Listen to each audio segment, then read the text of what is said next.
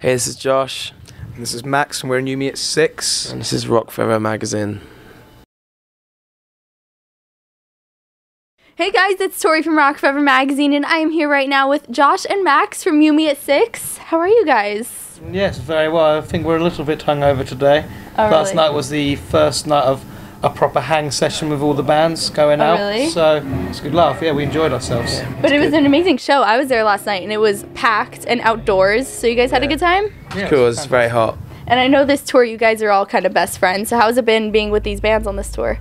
Clearly fun. It's great. It's actually the first time I've toured with All Time Low and Pierce the Veil outside of like a Warped Tour environment. Right. So I always find like Warped Tour is fun, but you never really probably get to bro down, so to speak. And yeah, we've been doing a lot of that, so it's been nice. They're all good guys. Everyone in Mayday Parade, we've known for years, toured with them lots of times. So yeah, it's been great. Good to hear. So we're going to start with some finish the sentence, so each of you can answer these.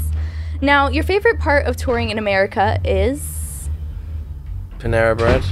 What? Panera Bread? Yeah. Really? No, I'm joking. You're definitely not joking. There is a lot of Panera Bread. Just it's a lot of fun, and the shows always have got better and better for us. So Yes. Chicken wings. Chicken wings. You don't have that back home? Not really as well Not as American. Buffalo Not Wild Buffalo Wings. Wild Wings kind of style. So I got I do you. like the wings, but just playing over here, and like the fans are really different compared Yeah. to most other places. So it's nice to have a bit of a change. Yeah. In what way are they different? I think they're polite. They're a lot more. Yeah, there's. I wouldn't say that. Would you not? Would you not agree? No. Well, that's a shame. No, Max is right. There are a lot of. I think they're a bit more polite because at home for us, people just come and grab you and all that. Where I think the manners over here, like, oh, excuse me, do you mind if I have a photo? It's not always like that. Don't hate on the English kids I'm too not much. hating too much. No, I just think that it's a different culture, isn't it? I mean, obviously we're from across the Atlantic Ocean, so there's going to be cultural differences. But I think Max is right. There's obviously differences between the American fans and fans elsewhere. But I don't think it's a question of them being more polite and English people being more rude. I wouldn't say that. But then again, people think we're rude because we're English, so maybe it is true. Maybe all English people are horrible. Maybe Who they knows? don't get the dry humour. Maybe they don't get the dry humour. Okay, everybody comment with your opinion on this topic, because I'd love to know what the truth is here. Now, one thing fans might not know about you is... We're really sexy. I never knew that. Nobody No, ever yeah. knew that. Now we know. We're great lovers. Yes. And what about you? Oh, Max, not so much. not so much. No, I'm not so much sexy. I think it's the moustache that lets me down. I'm trying to think a little interesting fact about me. You could help me out on this one. Max Do I snore bad? Max has a snoring issue. And that must be horrible on tour then. Yeah, I run with him.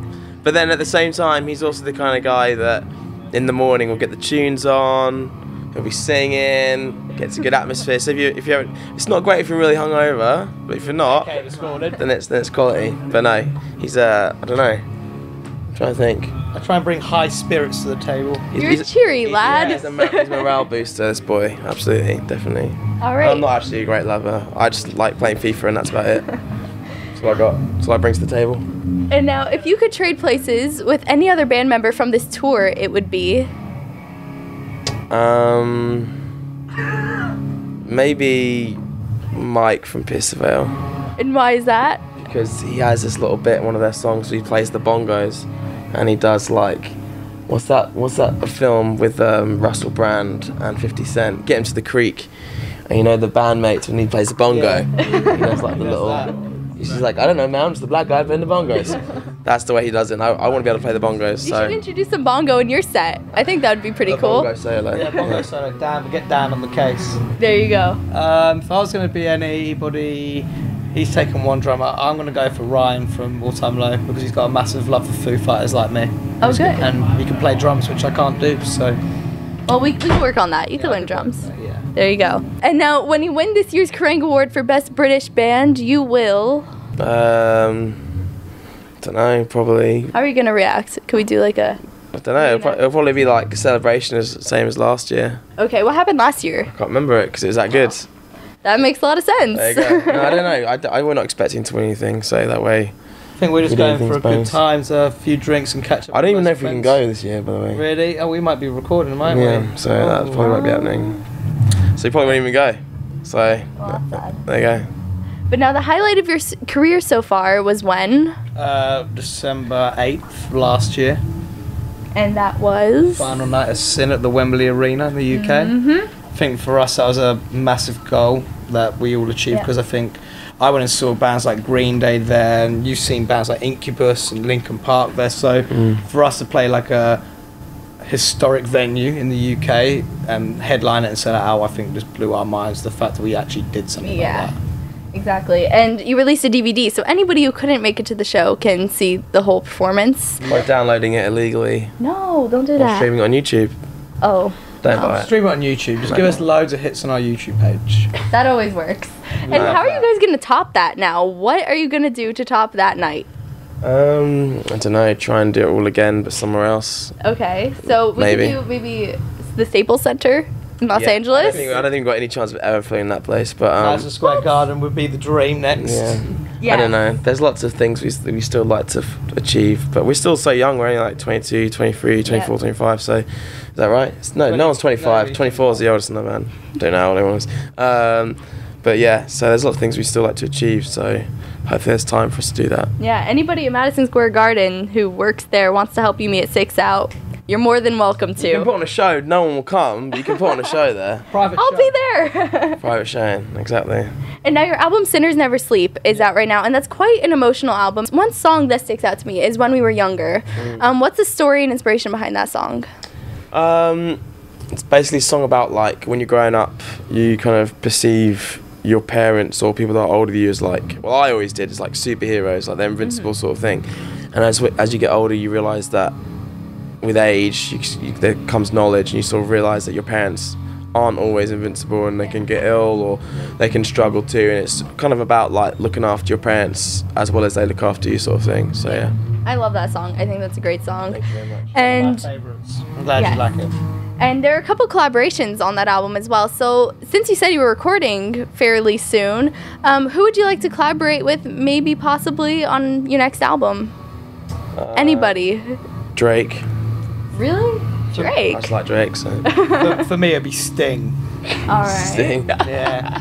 This is gonna be Sting got steez. Sting or this is Sting. gonna be a diverse album. I can tell. We got Drake and Sting. We probably won't have any collaborations in the next record. Really? Any specific reason why? I just think we just want to just do it ourselves this time around and not have the focus kind of be on somebody else. No, yeah, I mean, not really that I felt that happened on the last one, but I mean, like, we don't need it, so we're not going to do it. Unless, like, something really cool comes around, but, like, in the early stages, you sort of, like, join up with your mates because it's a good way of helping everyone out, but we don't really need to help anyone out. They know we don't need help from anyone else, so. You don't have to help anybody. They don't need it. That might come across rude. That's coming back from earlier. Dry sense of humour, Dry, English. very No, dry. I got it. You're okay. But what about this new music? Are there any details you could give us on this new music yet? We've been writing for a while now. And We're going to scrap it all and start again. yep. There you go. Let's We're- probably not talk about it at all. There's not really much we can say about it right now. There's nothing locked in, but we know that we pretty much have our album. We're excited to go and record it and get some new music out there. Is there a timeline for when you want to start releasing more new music, or no? If we No, said there's it, no wouldn't timeline. be, it wouldn't be good. That's because just why are you answering questions about the album? well, 'cause We haven't even written it yet. Yeah. You just said we'd written an album. No, we haven't. But don't even worry about that question. You can edit that right out. There you go. Okay, I got you. So it's in the very early stages. Very early stages. Very, very early. It's like like the baby has the people have only just had sex, and we're not even close to childbirth yet. the I got embryo you. is just creating itself. Yeah, wait, does that even? I don't even know No, that no, makes sense. The embryo is creating itself. Oh, the That makes metaphors. There you go. All See, right. English boys, no chance. Always keeping it classy here. Yeah, right. And now we have a few fan questions that we received. Now, one from Faith says, "What is your favorite part of being in a band?"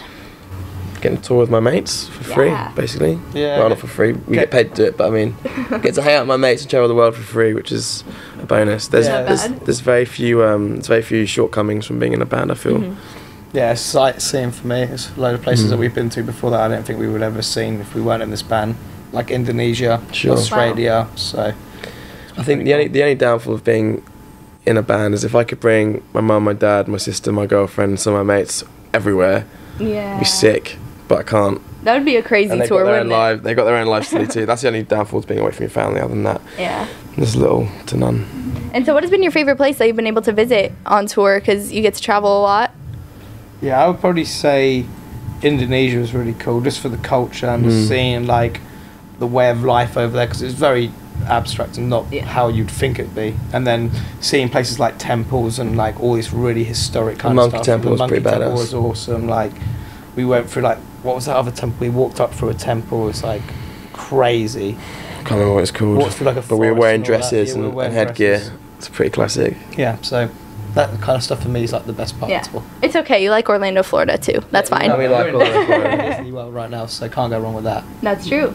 And now we have another fan question from Jess, and she knows about your police run-in that happened recently. You were tweeting about that, and it was in the first episode of your documentary for this tour. Yeah. What happened there? What was going on? I can't exactly. I remember our driver, TM Sam, was driving past someone. He changed lanes when he wasn't meant to or something. There was police in one lane, and we were trying to get out of that lane because he pulled somebody over, and a lorry drove past us and wouldn't let us in, so we had to go past him, and the police guy was like, get you. So it was so pathetic. It was just basically something that's a job's worth, you know, when they get like really amped up about just doing something for the sake of them being bored. Yeah. And but then he picked us up and then was like, so are y'all in the band or something? And we were like, yeah. He's like, oh, you should have said you can go right now. And we're like, all right, cool. So he let us. So we could have killed someone, but because we're in a band, it's all right. That's another perk of the job. There you go. Get away with murder, literally. So terrible. Well, there you have it. And now this documentary, In American Spring, you're posting that on YouTube. There are going to be more episodes, yeah? Yeah, our friend Tom Welsh, who's sitting right there, is slaving away for us day in, day out. He seems very entertained, though, not quite slaving. He's entertained right now because he's trying to make us all look slimmer by editing the video. So your ears burning, mate. Yeah, a little bit. That's Tom Welsh. Get Deluxe. Check him out. I think we just blinded him with that light, so I'm sorry. P.S. All bands, we just put them on a retainer so you can't use them. Sorry about that. But have there been any moments not caught on camera while filming this documentary that you wish you would have filmed? No, this guy. That's the rule. That was the one rule I said to him. I was like, your camera has to be on at all times, and it has pretty much been, so. That's dedication. So what has been your favorite thing caught on camera? Probably the walk we did. The next episode is pretty badass. Yeah, Okay. the Florida edition is going to be wild. Let's just say that. It's pretty funny. And why is that? What can you tell us? Anything? Wait and see. Come on. No, we can't give exclusives. This guy gets the exclusives right now. I got you. Revolution. It's a revolution. I got you. So there's some suspense now because I'm waiting to see that episode. If you had to come up with a mission statement for the band of just what you want to accomplish through your music, what would it be? Well, I feel like a lot of bands answer this question in a really corny way, so I'm going to try and not do that. We write music for ourselves, and if other people like it, that's great. But I think there's nothing more rewarding when someone comes up to you and says, you know, I was having a pretty crap day the other day and your music got me through it. Like, okay, I just completely went against what I said and made that sound very corny. But there's no way of really saying that kind of stuff without it being that. But yeah, if we can help anybody through anything, through our music, that's great. And plus, as Max said, we get to see the world. So, you know, that's the dream for us. But we never really set out with any kind of premeditated mission statement. It was just to kind of put out some music and see what happens. So Yeah. it's gone all right so far. So hopefully keep Yeah, going. it's gone I think okay. it's a bad thing that we're playing music all around the world, you know, Sure. and people actually like it. I think that's part of it. Bonus, really. yeah. I played something I loved and wanted to do for such a long time, and that is my job now. So, thank you. There you go. And he can grow a moustache and it not be a weird thing because he's in a band. I actually got a nice comment about it today. I'd like it. But the first comment I got today was, I actually like your moustache. It's strong. But see, there are a lot of people who love your music, which is amazing, but there are some people out there who might not know the band too well and come to their own conclusions. What do you think is the biggest misconception about Yumiya 6?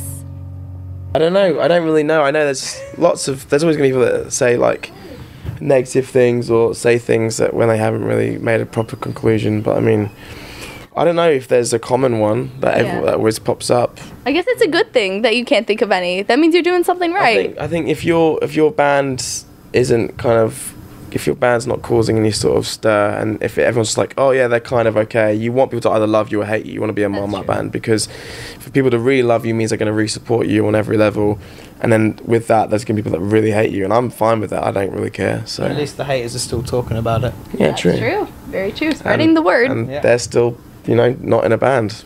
So they're just pissed off that we're living the dream they ain't living. That's the way of looking at it, isn't it? Yeah. That's the only reason why people say nasty things all the time is jealousy, and it's not even like a nasty jealousy type thing. It's just like a longing and a wish to do that too. So I get why people can take that out with frustration. I got you. And now you are on tour right now with Pierce the Veil, All Time Low, and Mayday Parade. What are your plans for after this tour? Just record, I think. Yeah, just to record. Finish the album, record. Over the summer, hopefully. Got you. So no Warped Tour this year. No, unfortunately, No Warped no.